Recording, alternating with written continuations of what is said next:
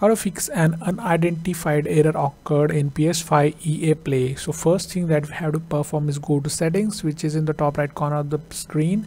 Now click on user and accounts. These settings are going to be so crucial and very important, so that don't miss any step. Follow my screen properly. Okay, click on that, then choose other, then here click on restore licenses. Now we have to restore all the licenses that are present in the system. It should take a few seconds only. Once that is done, click OK and go back and click on network. Now here in the connection status, click on test internet connection.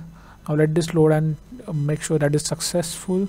Now just click here on the third option, view PlayStation network status. Now let this page load properly.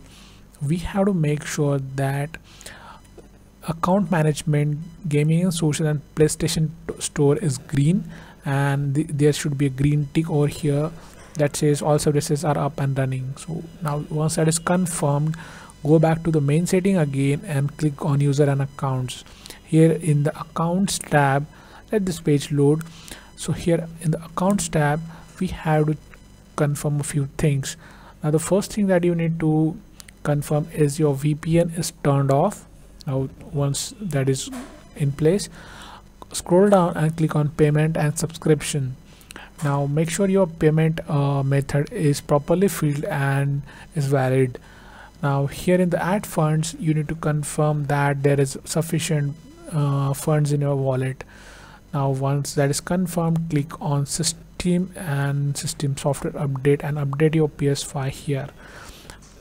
So it should take a few minutes to complete. Once that is done, now go back to your home screen of the PS5 and click PS button from your controller and choose power and select restart to apply all the settings that we have performed. Thanks for watching.